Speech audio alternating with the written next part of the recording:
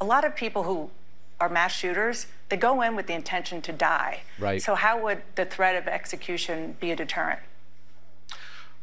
Well, I follow these stories just as closely as you do. And of course, our years in the White House, we saw one tragedy after another. And I know we hear that, and we see evidence oftentimes in the aftermath that they went in without regard to whether they would survive. Right.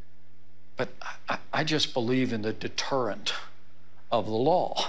He believes in the deterrent of law, but that passing stricter gun laws wouldn't make a difference. How is that possible?